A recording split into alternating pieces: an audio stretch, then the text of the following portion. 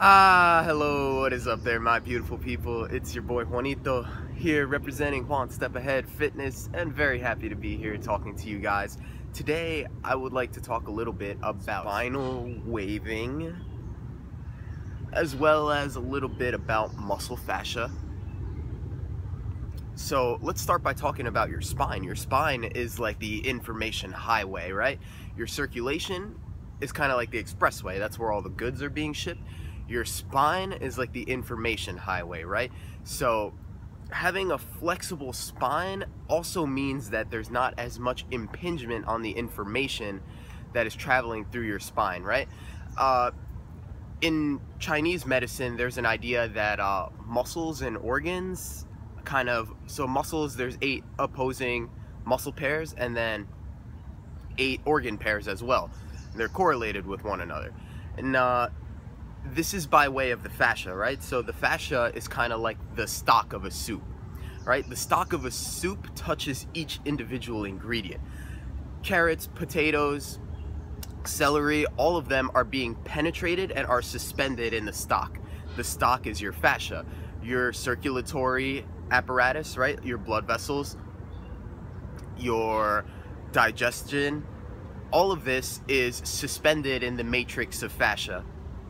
And the fascia it's organized by your muscles, right? So your muscles will change the dynamic of your fascia, change how it's set up depending on the activities that you most often engage in, depending on any kind of injury or trauma you may have had.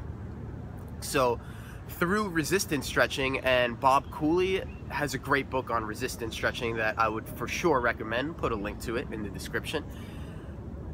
By stretching in the way of pandiculation, which we described in another video, really quickly, pandiculation is tensing a muscle to its maximum contraction with attention, right?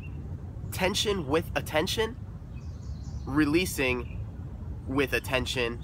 You got to be there for every part of it. You have to witness it. If your awareness is there, your nervous system gets the feedback, and then you can recalibrate the resting length of your muscles and thus affect your fascia.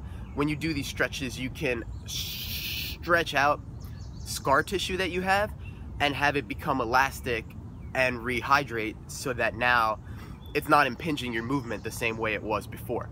Fascia does have the ability to produce eccentric strength, so that means that it will slow down your movement in certain angles depending on how your fascia is configured, right?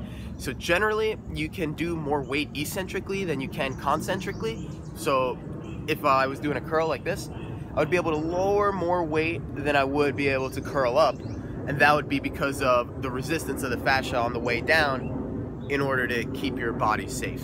So this is really quite fascinating, because when all of the other systems of the body are suspended in the matrix of fascia, or the soup stock, then by pulling on the muscles with our pandiculation, we can reconfigure the fascia, and so perhaps improve our organ function, and perhaps take impingements off of our spinal cord, which may be blocking information flow, right? So you can imagine that right here, your spine is having a lot of communication with your heart, or with your liver, or so forth.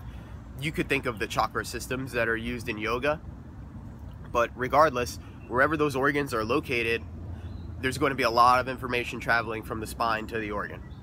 Spinal waving is a way to keep your spine loose and flexible and moving in many different angles. So my experience with spinal waving has been really good. I've been enjoying it so much, man. As I do it more and more, it kind of just becomes natural. I can feel it loosening up my body, especially in my hips and my neck and my shoulders. Hanging spinal waves, walking spinal waves, kneeling spinal waves, crawling spinal waves, and we will for sure revisit pandiculation as well. But there's so much to be gained here.